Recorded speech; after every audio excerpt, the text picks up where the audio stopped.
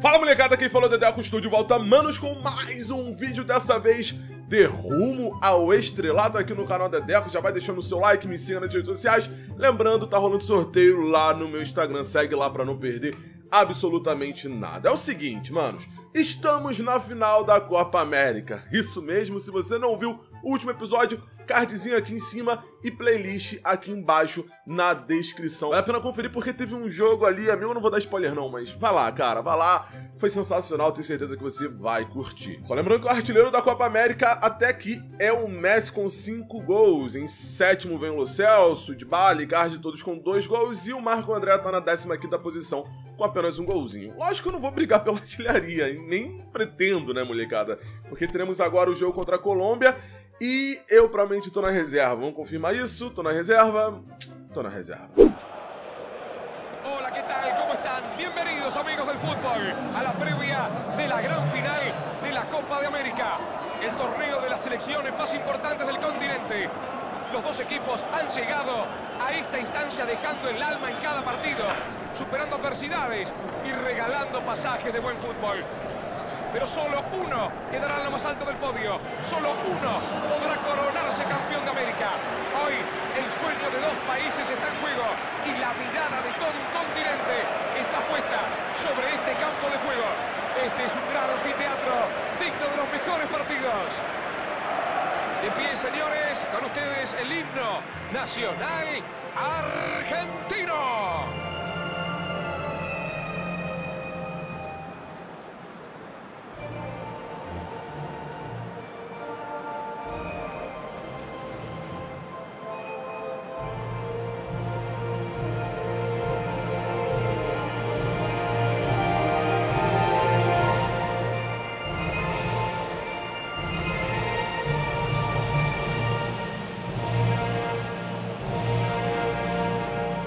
Tá, o time da Argentina escalado, como eu mostrei pra vocês lá no início, Dybala, Pavão, Messi, esse tal de Tesler, Lo Celso, Paredes, Fácil, Conte, Bustos, Tagliafico e Benítez no gol. Lembrando que o Bustos é um companheiro da equipe. E tá o time da Colômbia, Monteiro, Mina, Sánchez, Arias, Fabra, Barrios, Lerma, Vila, Remes Rodrigues, Quadrado e Baca. Tem o Edjali no banco, o Espina, o Modica, tem o Falcão, Garcia. Será um grande jogo, isso a gente já tem certeza, será um grande jogo. Agora vamos ver quem vai levar a melhor. Tagliafico para Messi, pavão! E já sai o primeiro gol, molecada. Jogadaça do Messi. Cheguei de bala.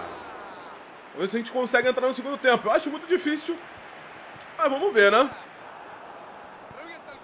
Messi.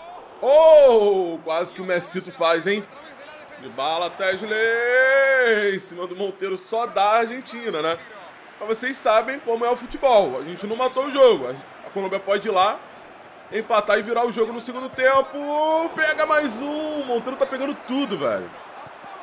Oh, mais um gol perdido. Só deu a Argentina nesse primeiro tempo. A Argentina vai ganhando. Eu não entrei, mas a Colômbia botou o Falcão, hein? Se pá, o Falcão entra e empata esse jogo.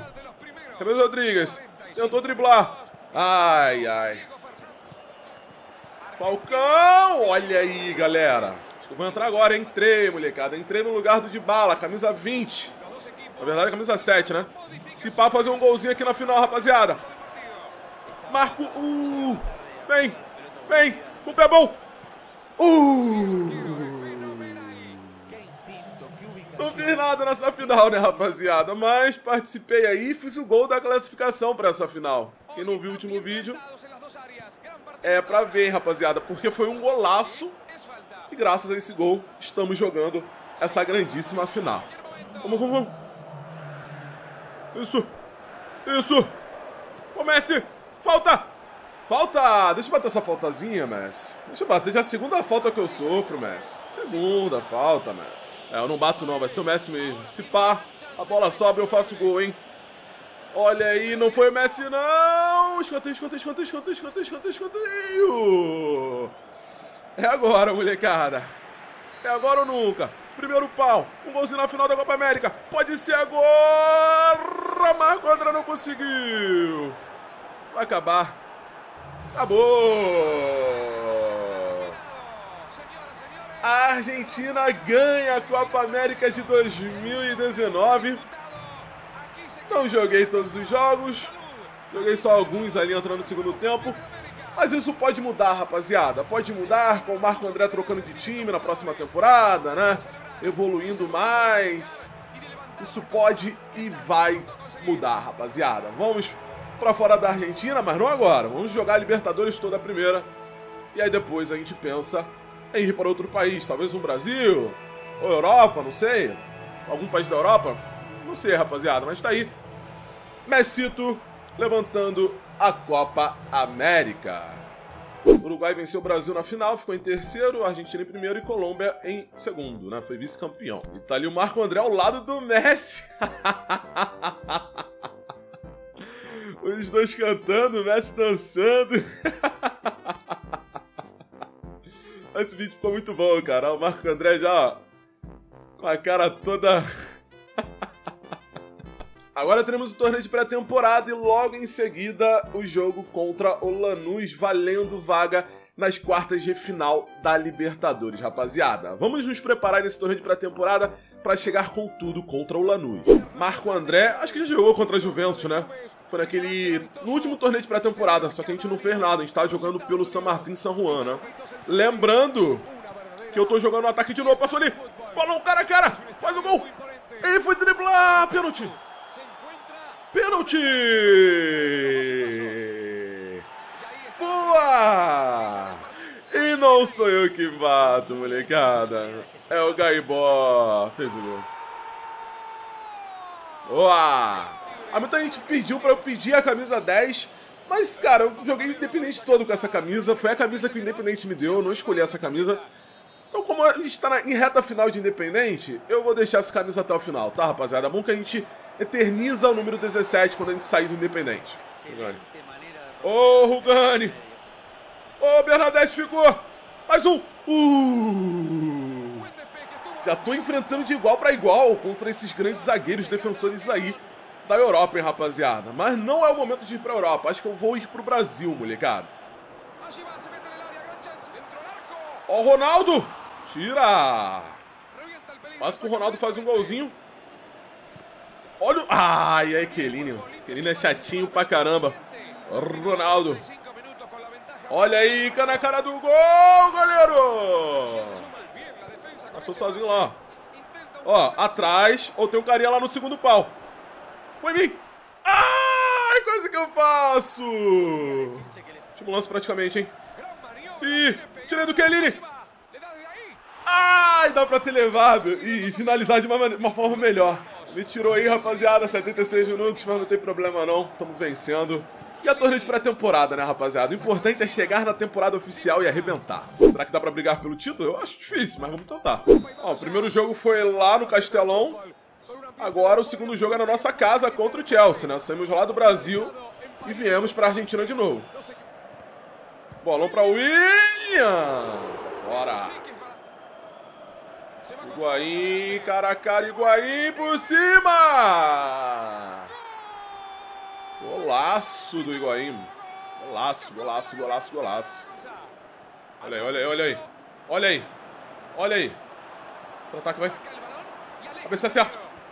Isso, meu garoto, cabeçou certinho. É o Koulibaly. Apoia. Ai, pegou certinho, mano. Difícil jogar contra o Chelsea, hein? Boa, boa, cara a cara com o goleiro, é o Cabadeiro, marcou!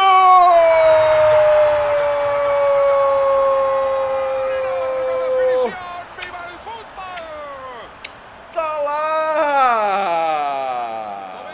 Uma boa jogada, rapaziada, olha o passe que ele deu e deixou cara a cara. Aí eu bati colocado, tirando o Cabadeiro. Quem sabe o gol da virada, hein? Eita! Ai, Koulibaly.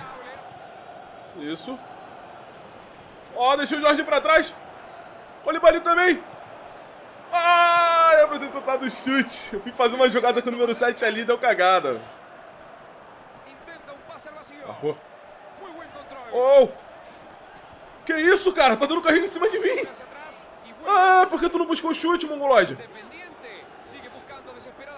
Ah, o cara fez cagada. Se ele chuta, talvez dava bom ali, cara. É, rapaziada, vai ficar pra última rodada, hein? A gente vai ter que ganhar do Barcelona e torcer pro Chelsea tropeçar contra a Juventus. O Barcelona venceu, então a gente vai pra última rodada ali, né? Jogando contra o Barça. E o Barça pode ser campeão. Se vencer a gente e o Chelsea perder, o Barça é campeão. Bienvenidos al último día de la Copa Internacional de Campeones. Un certamen que ha logrado atraer equipos de todo el mundo. Fue un torneo corto, es cierto, pero inolvidable para la gente que presenció estos encuentros. Se van totalmente satisfechos y con los ojos llenos del mejor fútbol. Resta esperar a que termine de ultimar detalles para que los protagonistas hagan rodar la pelota. Ya comienza la fiesta del fútbol. Tá aí, mais um jogo dentro de casa, né? Esse torneio de pré-temporada aconteceu aqui na América do Sul, um jogo no Brasil e 2 na Argentina e 2 em casa, né? Isso é bom porque a gente não vai precisar viajar tanto, porque daqui a 4 dias teremos um jogo contra o Lanús, lá na casa do Lanús, valendo vaga nas quartas de final da Libertadores. E olha esse timaço do Barcelona. Messi, Petersen, Kanté, Arthur, Coutinho, Busquets, Malcom, Van Dijk, Vidal, Piqué e Silence. Que timaço, rapaziada. Eles contrataram o Kanté e também o Van Dijk. Eita, Lele. Vamos lá, fazer o nosso futebol. Lembrando que torneio de pré-temporada, então não tem pressão nenhuma. A pressão vai acontecer ali na Libertadores, que é o nosso maior objetivo nessa temporada. Vamos.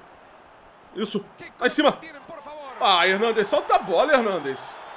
Vai ficar reclamando, velho. Solta a bola, não é melhor soltar a bola? Para de reclamar, velho. Vamos jogar futebol. Aqui, ó. Ó, vamos jogar bola, ó. Ó, ó, tá vendo, Hernandes? Tá vendo? Tá vendo? Não pedi essa bola não, hein. Eu não pedi. Que isso, mano. Tremi na base legal agora. Eu pego a bola, tem o Van Dijk e tem o Kanté. Aí chega o Malcom. Eu falo, oh meu Deus, o que eu faço? Eu fiz cagada. Eita, falta! Falta! E vocês sabem quem é o rei das faltas, né? Olha, 2 entradas. O rei das faltas sou eu. Vou botar em cima do Kantézinho, ó. Tá lá!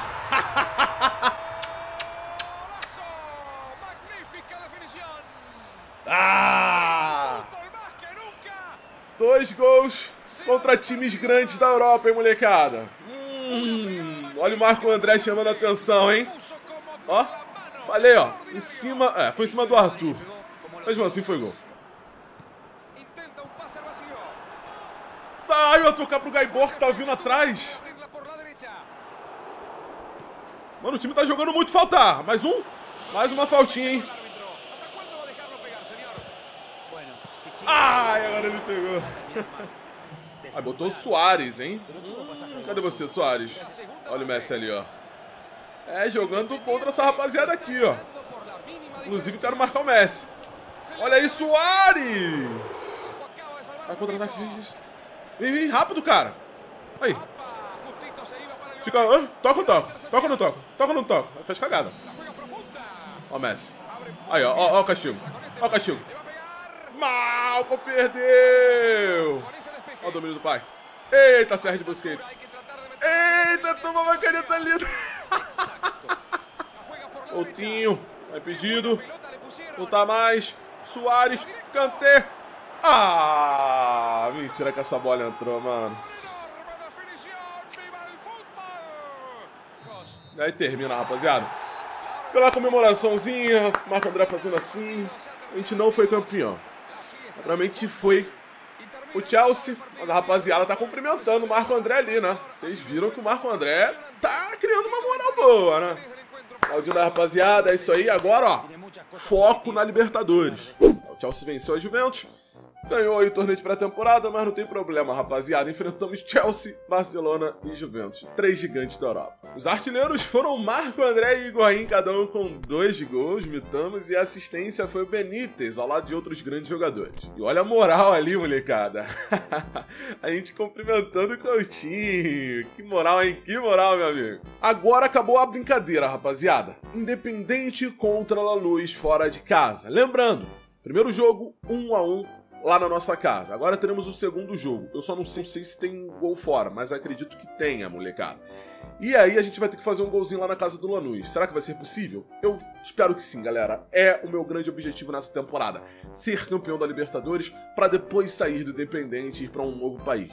Será que vai dar certo? Eu vou brigar muito, vou lutar muito do início ao fim. E eu conto com vocês, hein? Deixando o like, compartilhando o vídeo e vamos lá pra cima dele. Aprovechar su condición de local para sacar ventaja en la ida, por lo que llega a este partido con la necesidad de ganar como sea. Pero claro, no será una tarea sencilla. En absoluto, el conjunto local se hace fuerte en su casa y créanme que hoy el estadio es una verdadera caldera. Señoras, señores, amigos del fútbol, ya vivimos, sentimos, disfrutamos la definición de esta serie.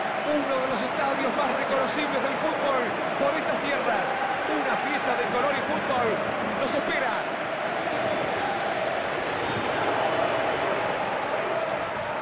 Aí o estádio do Lanús completamente lotado, clima de Libertadores mesmo.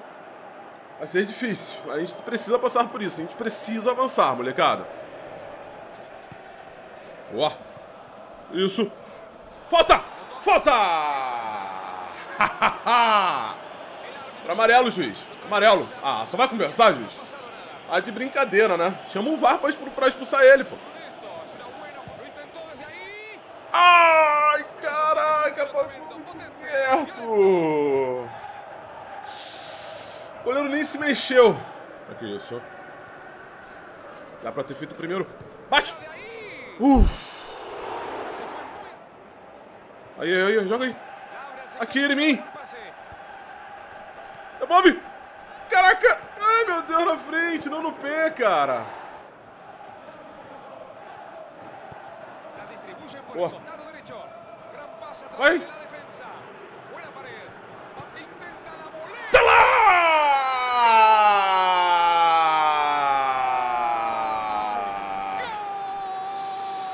Fala quem tá aí. Você tá aí, ó. Pra torcida do Lanús, calma. Calma que o pai tá aqui, amigo.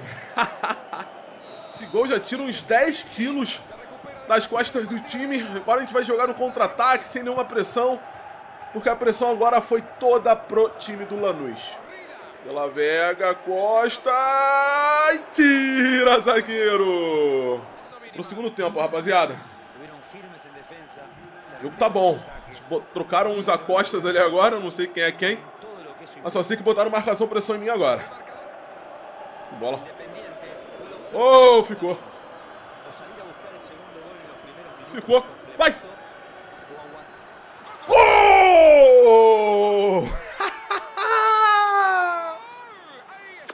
Ô, Romero! Que jogada minha, molecada. Agora o Lanús vai ter que fazer 3 gols pra passar de fase.